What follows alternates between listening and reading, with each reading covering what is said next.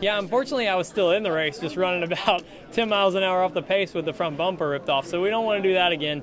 But that race, that whole weekend was crazy. I mean, sitting on the backstretch watching the fire going on and hanging out in the infield for like 2 days waiting on the rain to stop. So it was a really unexpected and different weekend, but we're glad to be back here this year. And I don't know if everything will be that crazy, but hopefully the new cars will bring some excitement to it.